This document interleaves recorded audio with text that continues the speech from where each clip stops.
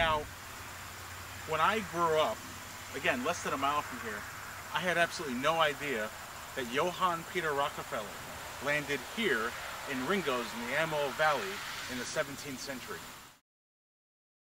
The Doans were fighting against people who were rebelling against the government. The Doans might have seen Washington and them as traitors against the government. And we came across this sign that says the Continental Lane. This is the road right here, which Washington's armies began its march to Trenton on December 26, 1776. That says, here lies the famous Tory and outlaw, Moses Doan. Notice they say Tory and outlaw. It's very interesting.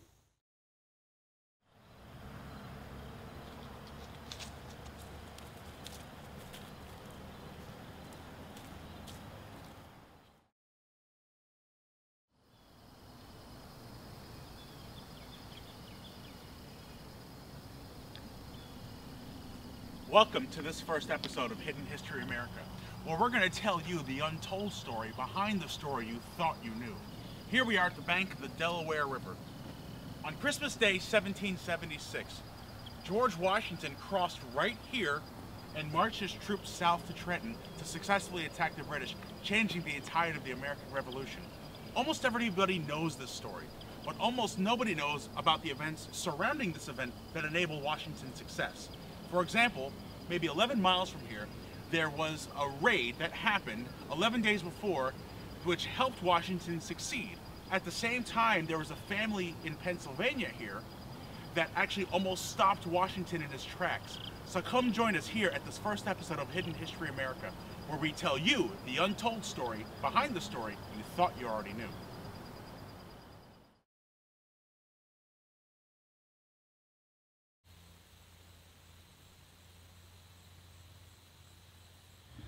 Here I am at what the sign calls an authentic reproduction of one of the barges that actually Washington used to cross the Delaware over here.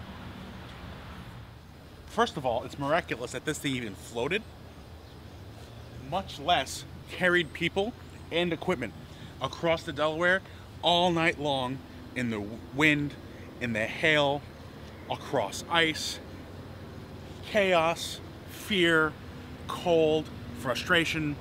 Washington was losing the war. This is what helped us win. This flat, weird-looking floating barge helped us win. But what also helped us win are some of these untold stories, including Geary's raid. So come join us. We're gonna go take a look and talk about some people that you probably don't even heard of before that helped Washington cross the Delaware successfully and was equally as important as this flat, weird-looking barge.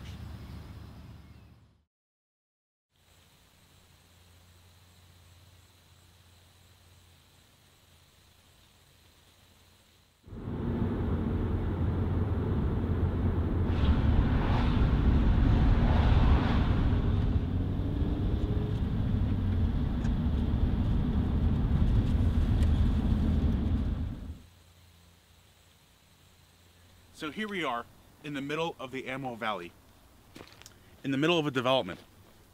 And just up these stairs, and at the end of the pathway, is a gravesite like you've never seen before.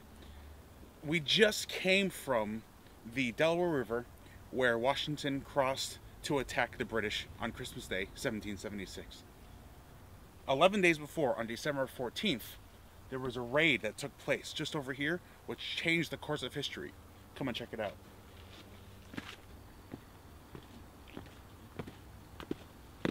When I was growing up as a kid, not far from here, this development didn't exist, so I didn't even know you could get back here when I was young. Much less know that just around this ridge over here is the most amazing little gravesite of this guy, and I'm going to explain to you exactly what happened and why it's so important to American history. So come along. On December 1776, the Americans decided they'd had enough of this raiding, and so Captain John Schenck of the Amwell Militia gathered his troops together to put an end to it right here at this spot. And they ambushed Geary's platoon of Queens Light Dragoons right here, and Captain Schenck shot Cornet Geary, who was in charge of the group, in the head and buried him in a shallow grave right here on field. For many years, people reported ghost sightings out in this area, and nobody believed that this even existed until around 1907 or so. One of the ancestors of Geary, his great-great-nephew, I think it was, great-great-grandnephew, came here, found the guy's grave, and created a new marker. You can see right here, to the memory of Cornet Francis Geary, 16 Queens Light Dragoons, born 1752, killed in action right here in the service of King George III on December 14th, 1776. So as you can see, according to this plaque, this raid helped Washington conceal his boats leading up to the Christmas Day attack on Trenton in 1776. So few people know about this important part of American history and how it contributed to making our country what it is today. Next, we're going to go not a mile or two from here and see the gravesite of Captain John Shank, the guy who shot and killed Cornet Francis Geary.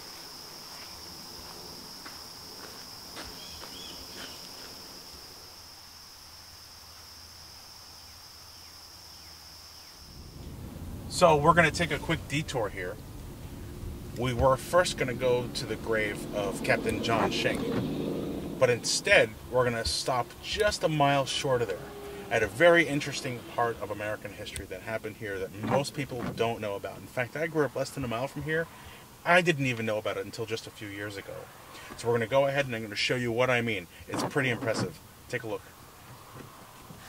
Now, when I grew up, again, less than a mile from here, I had absolutely no idea that Johann Peter Rockefeller landed here in Ringoes in the Ammo Valley in the 17th century. And in 1906, John D. Rockefeller had every single Rockefeller from across the country gather here and commemorate this giant stone. Now I'm 6'3", and this thing is a good foot and a half higher than me, and at least I'd say 12 feet wide. It's a huge memorial. Now from what I've read, this is actually incorrect. From what I understand, the Rockefellers are buried somewhere in a farm nearby, but nobody really knows where. So John D. Rockefeller got this wrong. However, he did land here and he did own a whole ton of property. So it's very interesting to know that I just didn't even know this, and I don't know anyone who even knew, hardly, that the Rockefellers landed here in the early 18th century, before America even existed.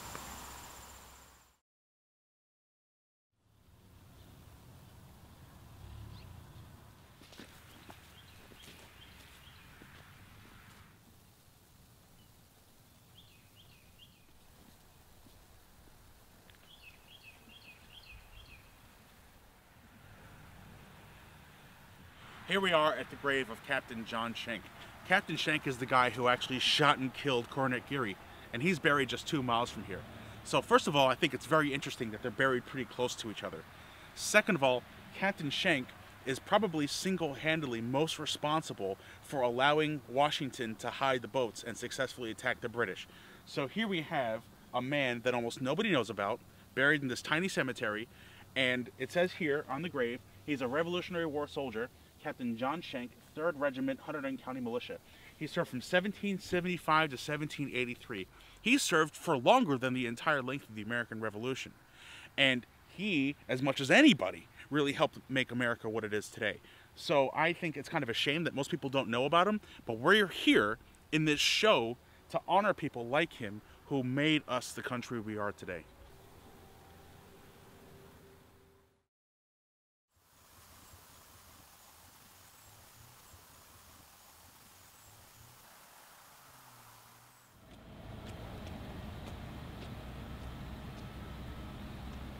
Washington crossing the Delaware was actually kind of a remarkable thing. It wasn't him in a boat like you see in the pictures where he's all patriotic and everyone's certain of themselves. It was 12 hours, about 2,700 troops in the dead of night, in rain and hail, and the river here was covered in ice. All night long, these troops were crossing right here, quietly. It's an absolute miracle in the first place that this even happened.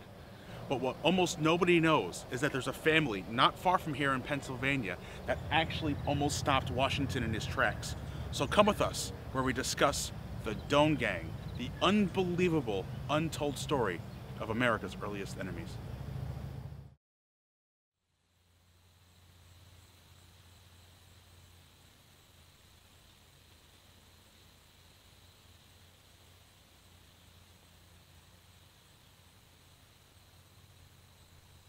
Here we are at the Quaker Meeting House in Plumstead, Pennsylvania.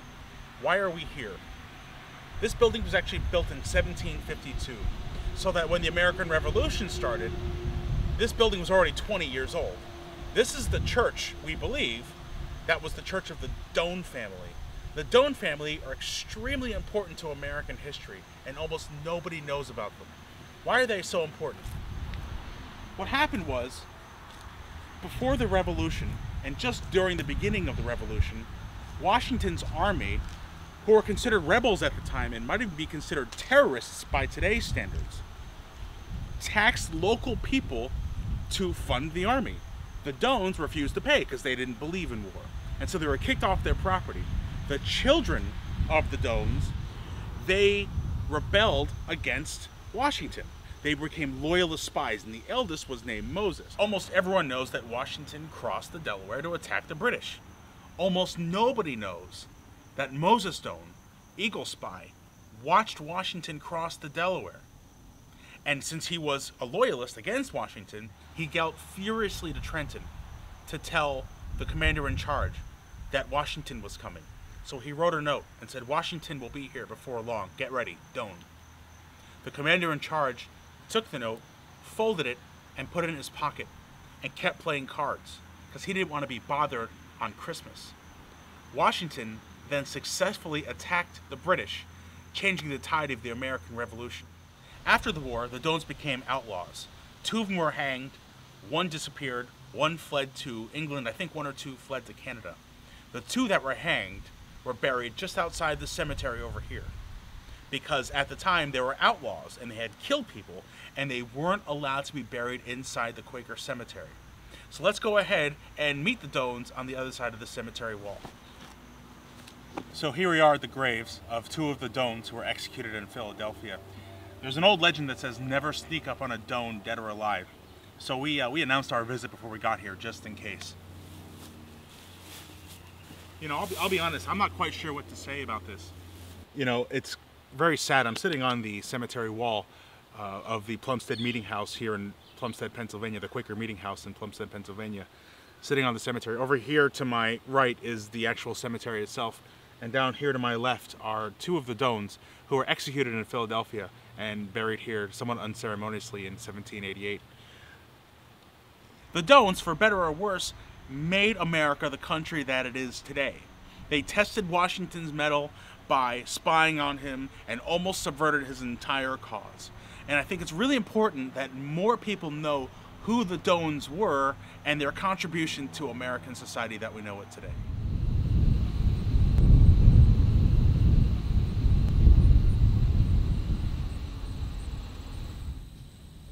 So we are grabbing some lunch at the Pipersville Tavern, which isn't too far from where I'm standing right now. And we told the bartender girl named Mandy about this TV show we were making about the Doans. And she said, "Oh, I know, the Doan Cemetery headstone is buried right over here somewhere." We didn't believe her. So here we are in the middle of this field in Plumstead, Pennsylvania, and we're going to try to find Moses Doan's lost headstone. Apparently, it's back here at this hedgerow somewhere. So come on and take a look and let's see if we can find it.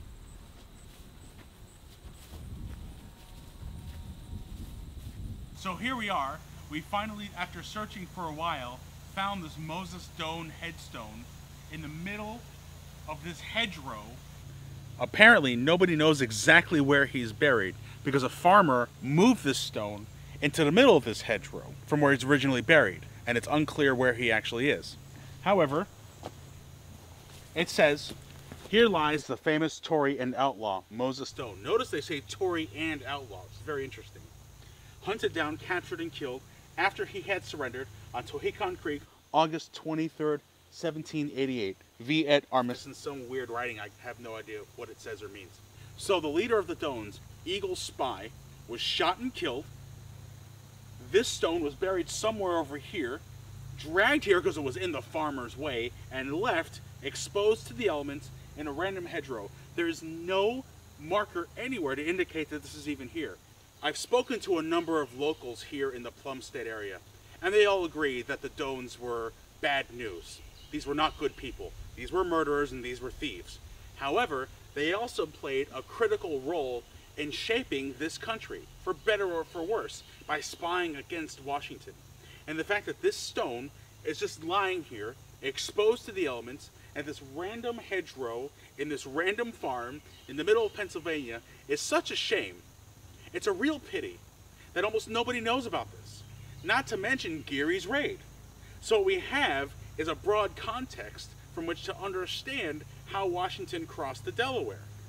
But more importantly, across America and around the world, there are these hidden stories so we can all learn about the untold stories behind the stories that we thought we all knew.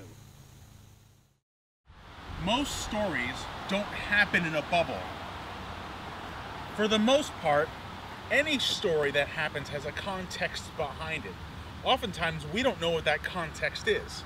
And more often than not, actions that seem tiny and inconsequential at the time can have huge ramifications moving forward. For example, not opening a piece of paper versus opening a piece of paper can literally change world history. The fact that Washington crossed the Delaware is, like I said earlier, really an amazing feat by itself. But what's more amazing is what nobody knows about. There are probably other hidden stories around Washington crossing Delaware. We don't know yet. We're looking forward to learning more as time goes on. Meanwhile, I'm going to ask you in the audience, if you're watching this, to please consider looking at the historical events that you know of, researching the events that happened around that, and letting us know so we can come to you and tell your hidden history story that we think and you think everyone should know about. My name is David Deutsch for Hidden History America. Thank you very much for watching. Have a great one.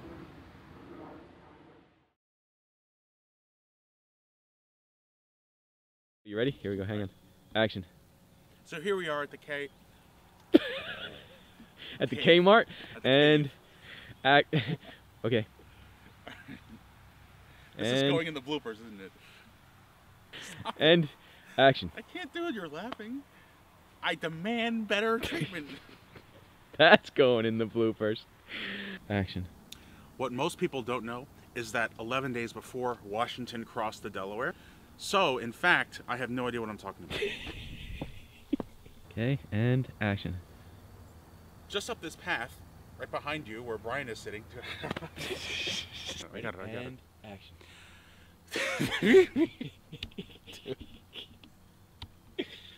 Alright. Okay, come on. Alright, hold on. Professional, ready? Yeah, I'm trying to be professional. Getting paid a lot of money for this shit. Yeah, ready? Sure I am. And it's not about money, come on. And action. We just came from